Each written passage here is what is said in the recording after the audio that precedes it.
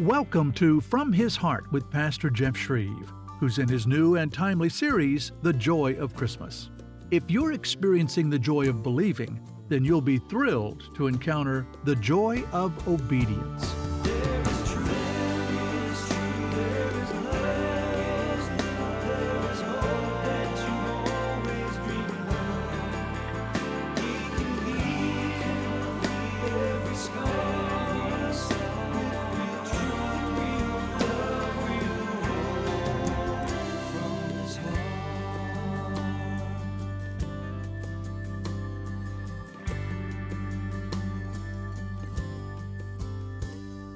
Well, if you have your Bible, please turn to Matthew chapter 1. We started a new series last week for December, for Christmas time, entitled The Joy of Christmas. And last week we talked about Mary and the joy of believing. Blessed is she, Elizabeth said, who believed in the message, that the message would be fulfilled that had been delivered to her. And Mary did believe. Behold, the bondslave of the Lord, be it done to me according to your word. Well, today we want to talk about the joy of obedience. See, Christmas is about joy, good news of a great joy which shall be for all the people. And there's great joy in believing, and there's great joy in obeying. Now, Mary is, we could say, she's the poster child of believing God. And Joseph, he believed God also, but he's kind of focused in on obeying God. Now, those two things go hand in hand, but we're going to see with Joseph, because the Bible doesn't say a lot about him, the stepfather of the Lord Jesus Christ. We don't have a lot of time and space given in Scripture for Joseph, but every time the Bible does talk about him, and Matthew talks about him more than any of the other gospel writers, Mark doesn't even mention him, but anytime Joseph is mentioned, he's hearing from God and doing what God tells him to do. So let's look at what Matthew has to say concerning the birth of Jesus Christ. I'll begin reading in verse 18.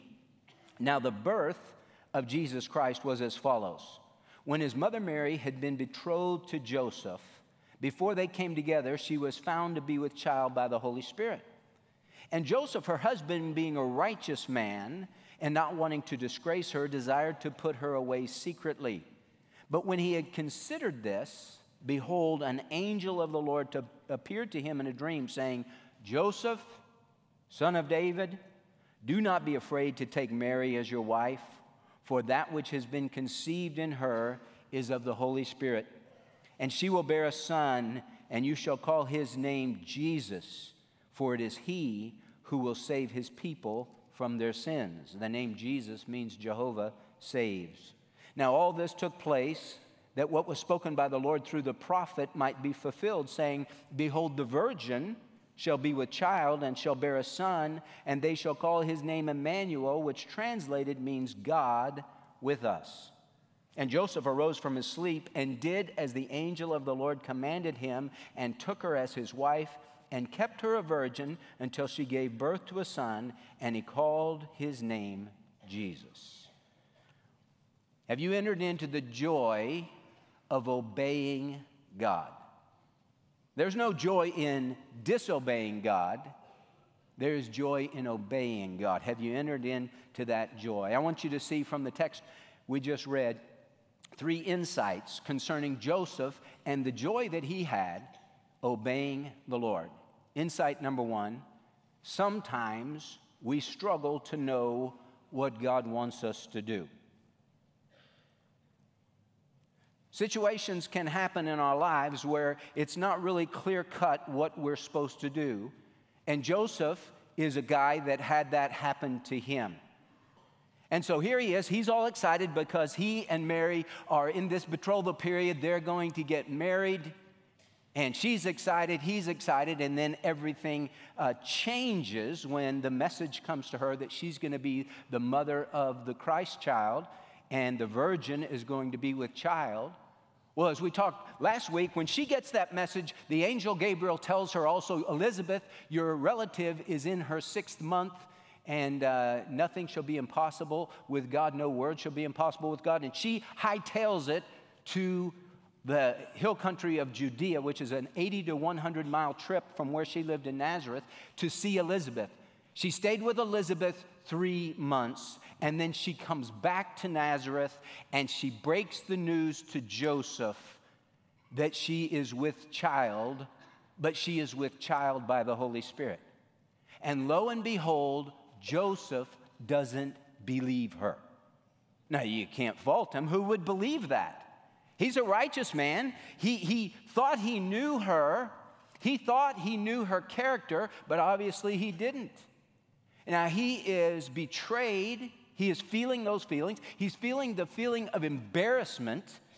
He's feeling the feeling of being deceived because Mary presented herself as this chaste, pure girl, and she's obviously not chaste and pure. He knew that this baby's not my baby, and you say it's God's baby? Well, that just seems crazy. And then he feels like she's just lying straight to his face because it's like, hey, I'm right here, and you're still telling me this fish story. So he didn't know what to do. He was contemplating what to do, and he said, well, maybe I need to just divorce her secretly. I don't need to make a spectacle of it. I don't need to bring her in front of the city gate and shame her to death. I'll just do it separately. He was kind of at a crossroads. And you know, that can happen to us. You know, sometimes we can be in a situation where we're not really sure, what does God want me to do? And the reason why we can get there is because circumstances can be heartbreaking and difficult. Circumstances that come into your life, circumstances that come into my life, I mean, they can be such that it just shatters your heart. That is Joseph. And so here's Joseph, and he's been hurt, and now he's got to deal with anger. And if you don't deal right with the anger that will always come when you get hurt, then you're going to go into a place called resentment and bitterness. The Bible says, be angry, Ephesians 4:26. Be angry and do not sin, and don't let the sun go down on your anger, and do not give the devil a place. Don't give him an opportunity, because if you let the sun go down on your anger, the hurt turns to anger. The anger, if it's not dealt with, it turns to bitterness.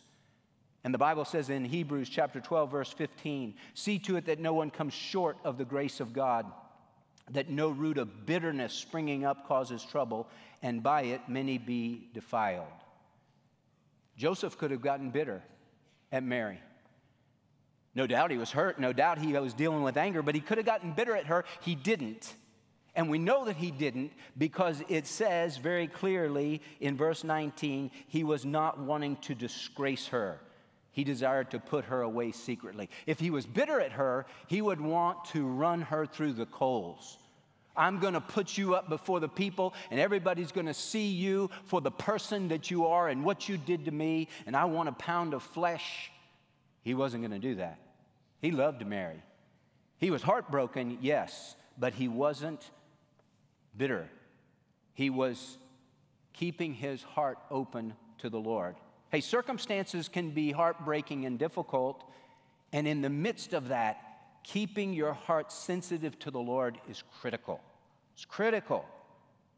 We're talking about the joy of obeying God. And in the situations where it's not real clear cut, what am I supposed to do? It is very, very important that you hear from God.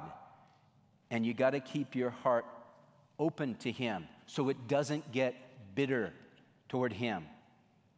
The Bible says, today, if you hear His voice, do not harden your heart. And many people, because of circumstances of life, they've allowed themselves to get bitter. They've allowed their hearts to get hard. And as it says in the book of Hebrews, concerning Him, we have much to say, and it's hard to explain since you have become dull of hearing. You've stopped trying to understand. You don't hear anymore because your heart has gotten hard, your ears are stopped up, and you're not maintaining a sensitive heart to the Lord. Now, the question can come in, and it says this, well, when something terrible happens, somebody does something terrible to you or some situation that is very hurtful that comes into your life, how do you deal with that? Because if the hurt turns to anger, then what do I do with the anger? Ada Ferguson used to always use those three little words, sad, mad, bad. Sad, mad, bad. You know, when the hurt comes, you're sad, and then the sad turns to mad, and you got to deal with that. You got to process the anger so it doesn't turn bad, so you don't get bitter. And David tells us how to do that in Psalm 62, verse 8. He says this, "Trust in him at all times, O people. Pour out your heart before him. God is a refuge for us." Hey, when the hurt comes in, you need to take it to the Lord. You need to pour out your heart to him. You need to share with him all the pain and all the difficulty that you're going through. You need to share your frustration with him. You need to pour that out to him. Insight number one, sometimes we struggle to know what God wants us to do. Insight number two, we can be assured that God will show us what to do. God will show us what to do when, big caveat here, when our hearts are sensitive to the Lord, when we're still seeking him, when we're practicing Psalm 62, verse 8, and trusting in him and pouring out our heart to him, when we're not allowing our heart to get hardened and bitter and our ears to get dull and slow to understand. Now remember, when God shows you, his plan for your life will never contradict his word. So Joseph goes to sleep, and the Lord appeared to him in a dream. Now, it's not a dream like you and I will have dreams, and we dream that all of a sudden we're flying. You ever have that dream? That's a cool dream. You ever have the dream you're still in school and you didn't know you had chemistry class and there's a final? That's a scary dream. I have dreams periodically where I'm supposed to preach and I didn't know, and it's like, hey, you're up. This isn't a dream like that, where it's just all imagined in your head. This, in his sleep, the Lord appeared to him. It's real. It's real. And the scripture says that the angel comes, the angel of the Lord says to him, "Joseph, son of David," verse 20, "do not be afraid to take Mary as your wife, for that which has been conceived in her is of the Holy Spirit." Joseph, son of David. Joseph is in the line of King David. We get that from Matthew's genealogy. Jesus isn't related to Joseph, but he's going to become Joseph's son, his stepson, and so he's going to inherit the rights of his father, and so he's going to be in that lineage by adoption, we would say.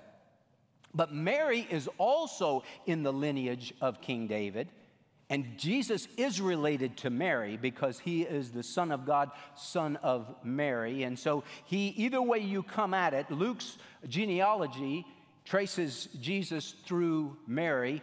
Matthew's genealogy traces Jesus through Joseph, but he is both. He has the authority from being the stepson of Joseph. He has the authority in the bloodline of David from Mary, and he is also the Son of God. And so the angel said, "Joseph, son of David, don't be afraid to take Mary as your wife. Don't be afraid to do that, because what she told you is exactly right. That which is conceived in her is of the Holy Spirit, just like she told you." Verse 21, "And she will bear a son, and you shall call his name Jesus, for it is he who will save his people from their sins." You don't call his name Joseph. He's not going to be Bar Joseph. You know, they use that a lot. Blessed are you, Simon Bar Jonah. Bar Jonah was son of Jonah. He's not going to be Bar Joseph. He is Jesus. Jehovah saves, for it is he who will save his people from their sins. And it says in verse 22, all this took place that what was spoken by the Lord through the prophet Isaiah, in Isaiah 7:14 might be fulfilled, when Isaiah said to King Ahaz in the 700s BC, he said, "God is going to give you a sign, Ahaz. Behold, the virgin shall be with child and shall bear a son, and they shall call his name Emmanuel," which translated means God with us. And that was a dual prophecy. As it says in one of the commentaries I read that I think is spot on. This has a prophecy for Ahaz, the king, who was king in Judah in the 700s BC, and also a prophecy that was true at the birth of Jesus, at the conception of Jesus. See, in Ahab's kingdom, there was a virgin that was going to get married and have a baby, and they were going to name that baby Emmanuel. And before that baby was going to be weaned from his mother, the kings that Ahaz was so afraid of, they were going to die. That was the sign that he got. So many prophecies in the Old Testament are dual. They come soon and then they come later. This is one of those dual prophecies, and it happened just like the Lord had prophesied. There was coming a virgin, never known a man, who was going to conceive, and she was going to bear his son, and they were going to call his name Emmanuel. Emmanuel is really not a name that anyone called Jesus. Jesus that's not a name that they called him the Nazarene, Yahshua and Zara, Jesus of Nazareth, but nobody says, there's Emmanuel. Emmanuel is more of a description. He is God with us because he is the Son of God. His plan for you and for me, it will never contradict his word, and his plan will always be for your good. Always, because God's a good God. Romans chapter 12 says, do not be confused, or do not be conformed to this world, but be transformed by the renewing of your mind, so that you may prove what the will of God is. What is the will of God? That which is good and acceptable, well-pleasing, and perfect. Perfect. It's tailor-made for you. That is God's will for you, God's will for me, because God is a good God. So we can be assured if we're seeking the Lord, he says, Jeremiah 29:13, and you'll seek me and find me when you search for me with all your heart. If you're keeping your heart soft and tender and seeking the Lord and pouring out your heart to him, he will show you what to do. And then insight number 3, we will be blessed when we do what he says to do. Sometimes we don't know what to do. And then we can be assured that if I keep seeking the Lord, he's going to show me what to do. And then we're blessed when we do what he says to do. Verse 24, and Joseph arose from his sleep and did as the angel of the Lord commanded him, and took her as his wife and kept her a virgin until she gave birth to a son, and he called his name Jesus. He did exactly what he was told to do. Exactly what he was told to do. He was obedient to the Lord. Now, 3 lessons that we learn from his obedience. Lesson number 1, obey the Lord immediately. Joseph didn't say, well, that's kind of a weird dream I had. It seems so real, but I don't know, let me think on that for a while. No, he arose and he did what God told him to do, what was commanded him to do. I'm going to marry Mary right then. Now, remember this. Okay, so she gets the word, Mary does, and she conceives when she believes she conceived. And then she goes to Elizabeth's. It would have taken 80 to 100 miles. It would have taken her a while to get there. And then she's with Elizabeth for 3 months.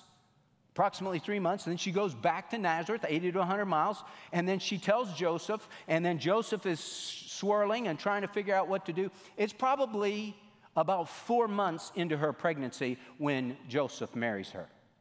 It's going to be very obvious. The people back then, just like the people today, everybody can do math.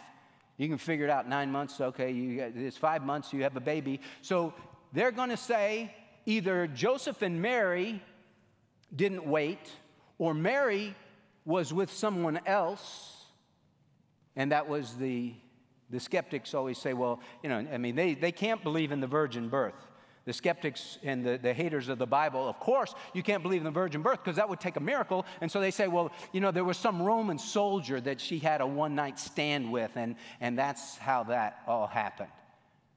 So Joseph had to endure all that. And the scripture talks about, you read in the Gospels, they're little digs to Jesus about being illegitimate, because people knew about him, that she was pregnant before they got married.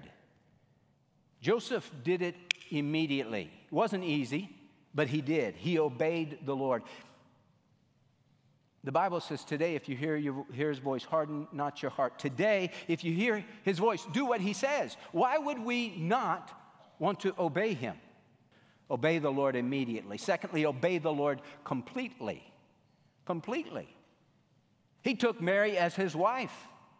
He kept her a virgin until she gave birth to a son. He named that son Jesus. He could have said, well, I'm going to marry her, but I don't like the name Jesus. I like the name Joe Jr. Let's go with that name. He didn't do that. He did exactly what was mentioned, and he didn't touch her. He marries her, but he doesn't touch her until after Jesus is born. He doesn't consummate the marriage until after Jesus is born. Now, you may hear in other churches, I say other churches, in the Catholic Church, they have a teaching that Mary was a perpetual virgin. They don't get that from the Bible. The scripture is very clear. It lists the names of Jesus' family members. James was one of his family members. He wrote the epistle called James. He was the leader of the early church, Acts chapter 15. Jesus had brothers and sisters. They were step brothers and sisters because Jesus had a different father. But Joseph kept her a virgin until Jesus was born, and then it was like, hey, we're married. Let's enjoy marital life. And Mary was like, yeah, let's do that. But he obeyed completely. Listen, you write this down. Partial obedience is disobedience. Partial obedience is disobedience. The Lord said to Joshua, this book of the law shall not depart from your mouth, but you shall meditate on it day and night, so that you may be careful to do all that is written in it. For then you will make your way prosperous, and then you will have success. Obey immediately, obey completely, and obey confidently. You can be confident that God will bless you when you obey Him. The Bible says, don't be a forgetful hearer. Somebody who hears the word and doesn't apply it to their life. They hear it, but they don't observe it. Jesus said, if you do that, you're a man who builds his house on the sand. He who hears these words of mine and does not act upon them is like a man who builds his house on the sand, and the rains descended, and the floods came, and the winds blew and burst against that house, and great was its fall. But if you hear his words and you act upon them, you put into practice in your life, the rains descend and the floods came, and the winds blow, because they do that for every person, but the house will stand because it's founded on the rock. James says, don't be a forgetful hearer. Be an effectual doer. He says, the one who is an effectual doer, this man will be blessed in what he does. You want to be blessed? You want to be blessed? Obey God. There's a little progression that I like that says this. To know God is to love God. To love God is to trust God. To trust God is to obey God, and to obey God is to be blessed. You want to be blessed? Do what He says. Obey Him. If you have a pulse, you have a purpose. And if you have a purpose, you have a praise. And it's not too late to say, yes, Lord, I will obey you from here on out. The Lord thy God is a sun and a shield. The Lord gives grace and glory. No good thing does He withhold from those who walk uprightly. My friend, now is the time to do business with God. If you're watching and you're not sure about your relationship with Jesus, this is what I want you to do. Just pray and say, Lord, I want to know you in a real and personal way. I don't want to know about you. I want to have a personal relationship with you. Jesus, I'm a sinner and I'm lost and I can't save myself, but I believe that you are God in the flesh. I believe you died on the cross for my sins and rose again from the dead. And right now I surrender my heart, my life to you. Come into my life, forgive me of all my sins, be my Lord and Savior. I surrender myself to you. My friend, if you'll pray that kind of prayer and mean it, the Lord will come in and your life will never be the same. I'd love to hear from you, to know that you're watching, to know that God is using this broadcast to make a difference in your life, to know that you just prayed that prayer to receive Christ as Savior and Lord. Please take the time to call that toll-free number, write me, email me, let me know what's going on and how we can pray for you. You really are important to God, and you're important to us, and we're here for you. Today's message: The Joy of Obedience is from Pastor Jeff Schreve's new series, The Joy of Christmas. Both the series and the individual message are available in multiple formats when you call 877-777-6171 or go online to fromhisheart.org. Before we close out the year, there's something really important I need to ask you. You see, while this year's been really tough for all of us, we've also seen more people than ever engage with our teaching content on television, radio, and online. Hey, God is really using us to bring real hope to more lives than ever before. And that's why I'd like to ask you to join us in this effort to help us reach our challenging end-of-the-year goal of $350,000. This amount will provide the needed financial support to expand the ministry in 2021 so we can speak the truth and love to many more hearts and homes around the world. Now, I realize $350,000 is not a small amount, but when you look at the lives that are being challenged and changed by the Word of God, you can trust it's an investment that makes an eternal difference in a multitude of lives. Now, with your gift of $25 or more, I'd like to say thanks by sending you a beautiful, brand new, year-long daily devotional book called The Spirit of God Within You. I contributed to this devotional along with 50 other pastors and Christian leaders. I trust this book will bless your life each day of the new year. Thank you for your very best year-end gift, so together we can impact more souls for Jesus Christ. God bless you. To get the new year-long daily devotional book, The Spirit of God Within You, you can make your gift of $25 or more when you call 877-777-6171 or go online to fromhisheart.org. And thank you for extending your influence for Christ around the world through From His Heart. From His Heart is the viewer-supported broadcast ministry of Dr. Jeff Schreve, who believes that no matter how badly you may have messed up in life, God still loves you, and He has a wonderful plan for your life. You can find out more about that plan. Go to fromhisheart.org. Real truth, real